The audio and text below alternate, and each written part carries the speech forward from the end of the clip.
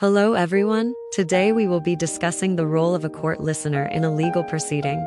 A court listener, also known as a stenographer or note taker, is a person who listened to the proceedings in a court case and then takes notes to later transcribe the information into a written record. The role of a court listener is essential in a legal proceeding, as it ensures that all the important points and conversations are accurately recorded and preserved for the court's consideration. This is particularly important in cases where there may be multiple parties involved, each with their own unique perspectives and evidence to present. A court listener works under the direction of the court reporter, who is responsible for maintaining the record of the court proceedings.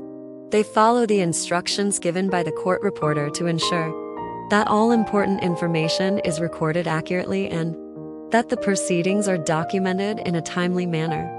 In addition to taking notes, a court listener may also be asked to read out certain portions of the proceedings, such as testimony or exhibits, for the benefit of those who are unable to attend the court or for the record.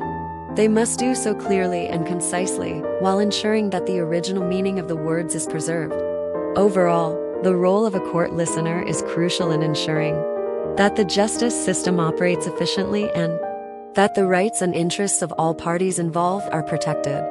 Their work is essential in maintaining the integrity of the legal process and providing a clear and reliable record of what happens in a court case.